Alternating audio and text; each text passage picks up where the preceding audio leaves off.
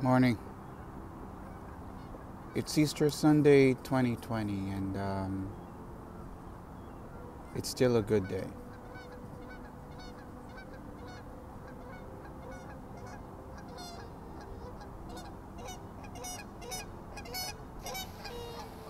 Oh wow, that was beautiful. I gotta see if I can switch this around for you guys. A few ducks just landed on the river here. I don't know if you see them.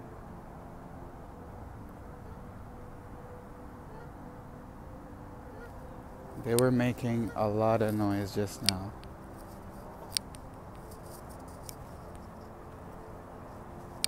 So I went biking this morning. I'm biking and I took a break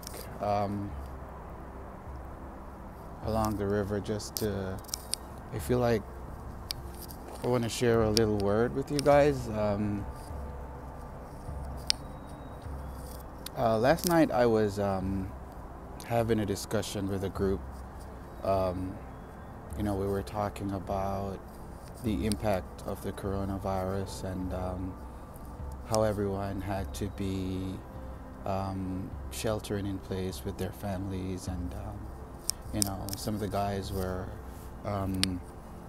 pretty frustrated, and that was understandable to be frustrated. It's human to respond to situations that are new and that can sometimes be distressing. But one of the things that came out as we discussed everything was that God is enough, and especially when people are wondering, what are you going to do with your family now that everyone has to be working in the same space? If you're able to work from home or going to school in the same space, what are you supposed to do? How are you supposed to navigate any sort of tensions that may arise? And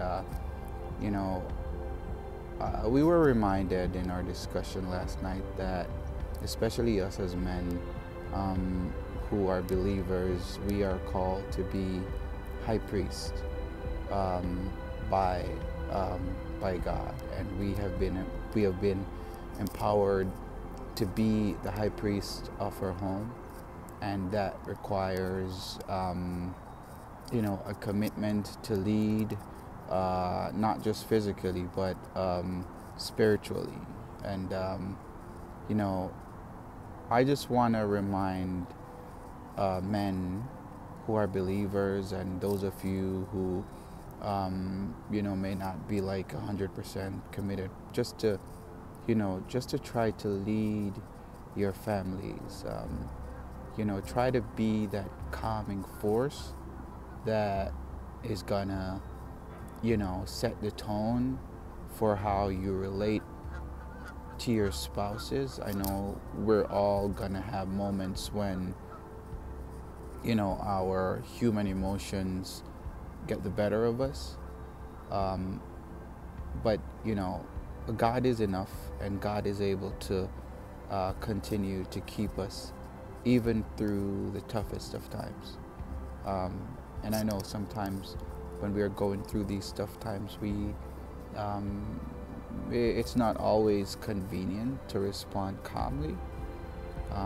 But let's all try to remember what Christ died for today, and just be a force for good, a force that is salt and light to the rest of the world.